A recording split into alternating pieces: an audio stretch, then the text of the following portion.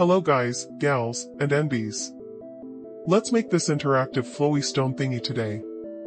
It's a further exploration of the life component, and a play with some attractors. So you will need the life component for this one. You can find it on my Patreon, or by following the video in the description. We will use the new version, but I've made a dedicated video for that so you can be sure that we are using the same version as me. It's fully 3D, and you can play with the light and everything.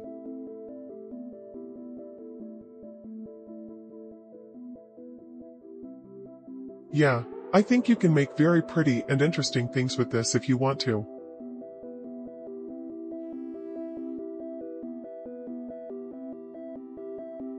Let's start with an empty project like this. And start with a constant chop.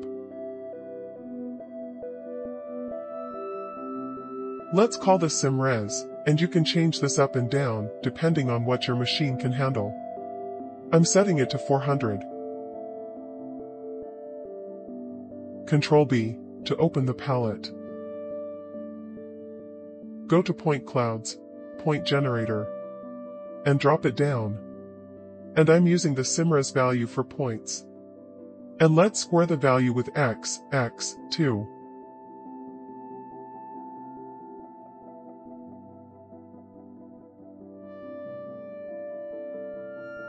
Connect it to a null.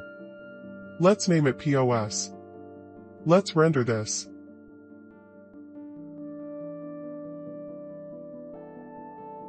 A box SOP. Let's change the scale to 0.01. Connect it to a geometry. Let's drop some things we might need. A camera. A light.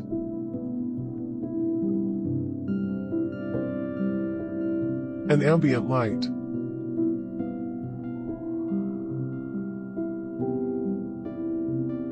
A fawn material. Drag it to the geo and a render top. Set your resolution.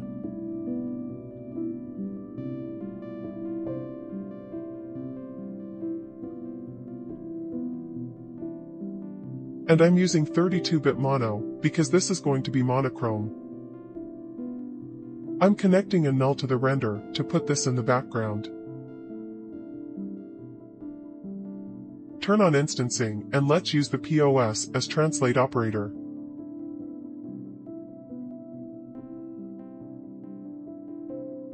And let's use red, green, and blue.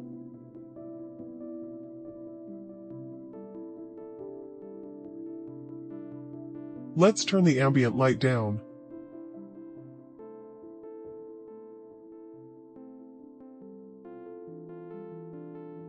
In the light component, under the light tab, set it to cone light. And move it somewhere nice. Turn soft shadows on if your machine can handle it, otherwise hard shadows are fine. And I want this to be a rectangle, so let's change the shape in the point generator. And I want this to be a rectangle, but I'm actually going to use a box. Because I want just a hint of depth. Something like 0.01 in depth. Scaling it to the shape I want it to be.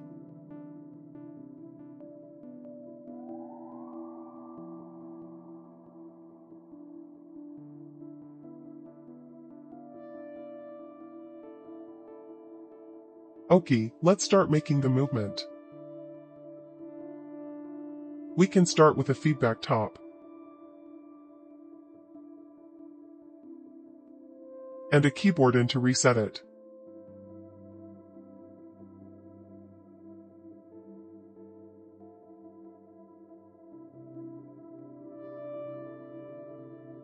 And let's use the life component. I've linked a video where I show you how to build this. Connect the output from the point generator to the input of the life comp. And let's connect an overtop after the feedback. Make sure you grab the life output and plug it into the overtop. The life goes into the first input, and the feedback into the second. And let's just connect a little noise top to this. Plug the feedback into both inputs. Offset 0. Monochrome off. Under output, set it to only noise. Amplitude 1. Let's connect this to a math. And multiply it by 0.01. Add this to the loop. And let's close the loop by dragging the POS null to the feedback.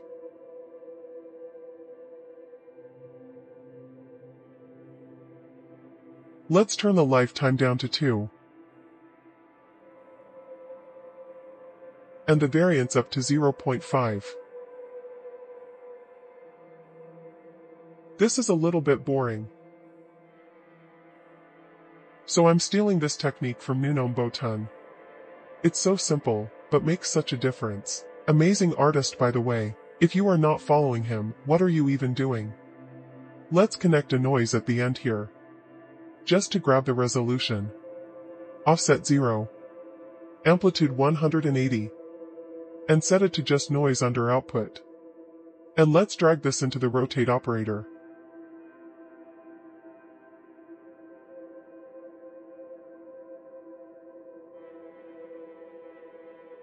Now all of the boxes are randomly rotated, and it just gives it that organic variation.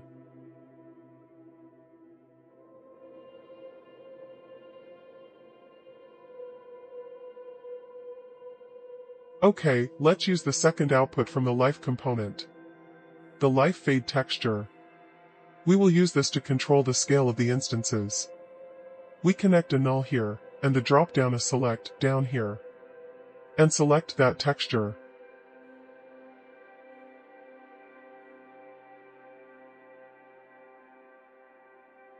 Connect it to a null, name it scale.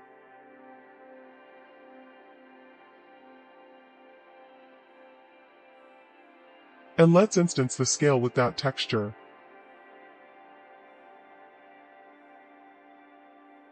But now the instances goes from small to large over their lifetime. Let's make them fade in and out. Let's drop down a math here. And multiply it by 2.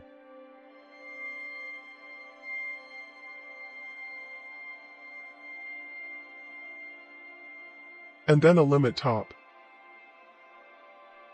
Set limit minimum and maximum to zigzag. Minimum is 0, maximum is 1. The instances are now fading in and out.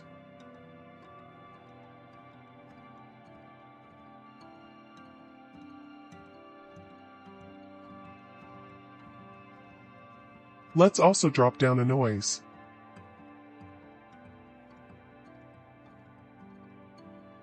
And set it to input times noise.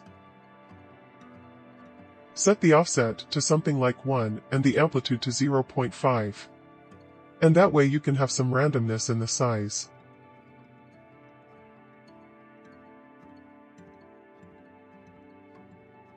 And now we can play around with the noise and shape it how we like it.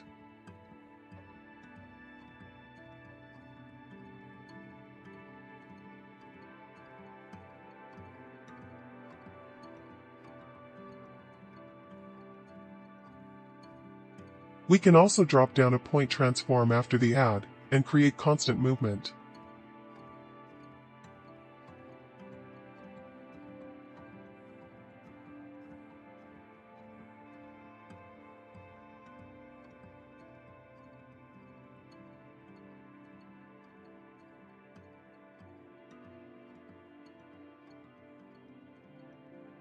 I'm going to make it fall down a little bit.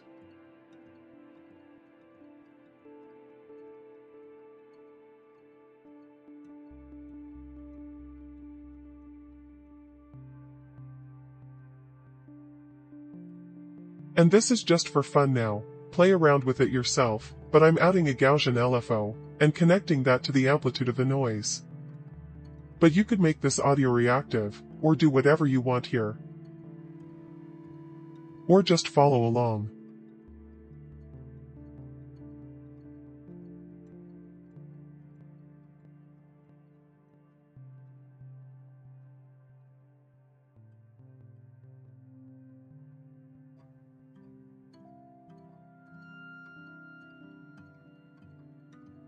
I'm also connecting that to a speed. And I'm using it to translate the noise.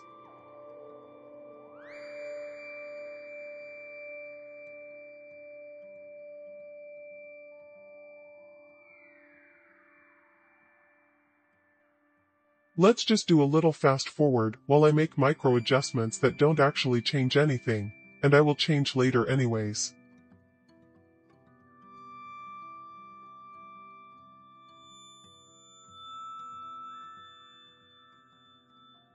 Okay, now I'm happy with how that looks. Let's create the attractor. First a constant chop, and create 3 channels for the X, Y, and Z position.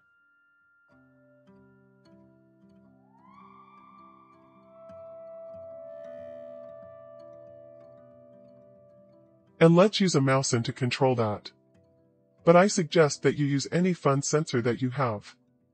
Drop it down, and let's assign the X and Y, and we are keeping the Z at 0 today.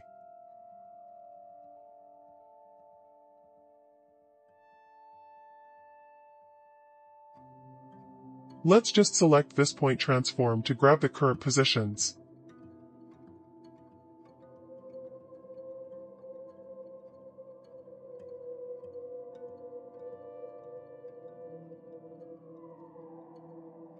Connect it to a constant. Under the Output tab, set it to set resolution only.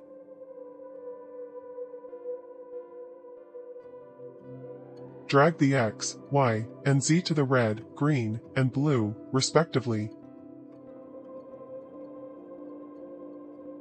And subtract this from the current positions. And there we have our vector directions. I'm turning off the alpha in the subtract top.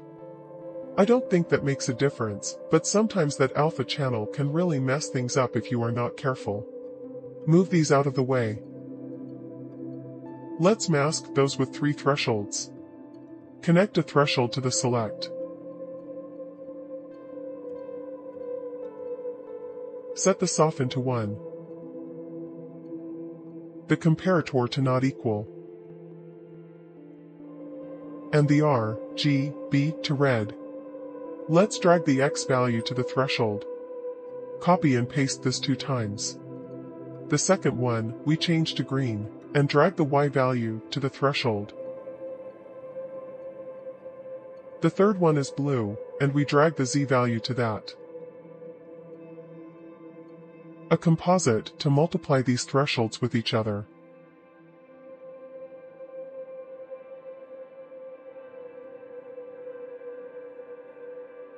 And then we multiply that with the vector positions.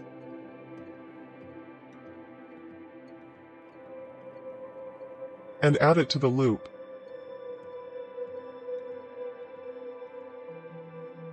We now have a little attractor here. Let's add a math.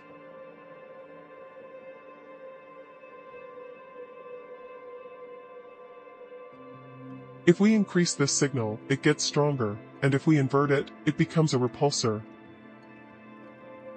I'm setting it to something like -4 today.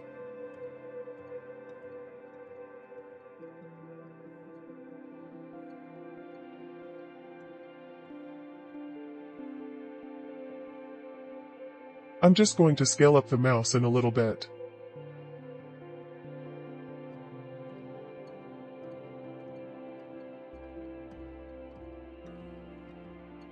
Yeah, this is fun.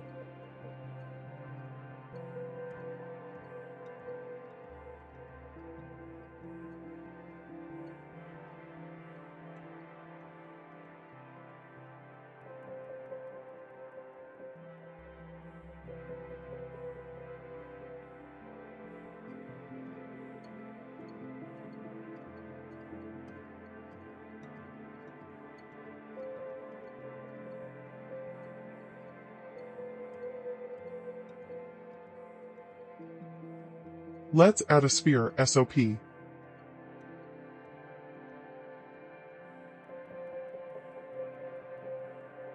And bring down the radius. Connect it to a transform SOP. And assign the X, Y, and Z positions to it.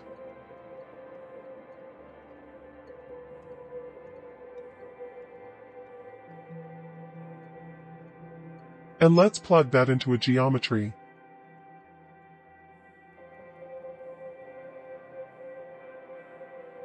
Isn't that neat?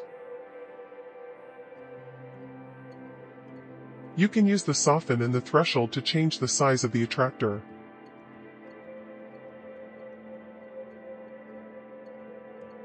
And we are done here. The biggest thank you to all of you who support me on Patreon. You make it possible for me to spend time researching and making these tutorials. I appreciate you so much. And all of you who are just there to grab the project files without having to sit through a tutorial. I appreciate you just as much. Thank you too. Cheers.